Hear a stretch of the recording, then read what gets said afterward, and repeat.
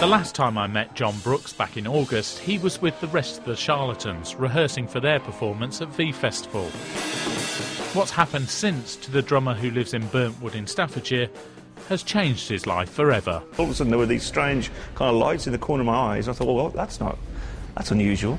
And what it was, that was obviously the start of the seizure. So I just really kind of went from that situation to having a fit, and that's where my memory kind of stops, really. Jon's already had an operation to remove the brain tumour, and when we met again at the Queen Elizabeth Hospital in Birmingham today, he'd just undergone the latest batch of his radiotherapy treatment. I'm doing okay, thank you. I'm at the start of a long road of treatment for my cancer, but I'm feeling fit, positive, and I'm in good hands. Jon's never seen any footage from the night he collapsed on stage, so in one of BBC Midlands Today's edit suites this afternoon, we showed him that gig. I don't remember any of this. I don't remember any of it, really. It must be weird to sort of look on something that actually you obviously did.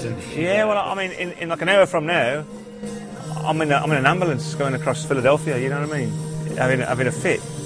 It's bizarre to think that that's happened to you, you know. Tomorrow night, the Charlatans will play the final night of their UK tour in front of a sellout crowd at the O2 Academy in Birmingham.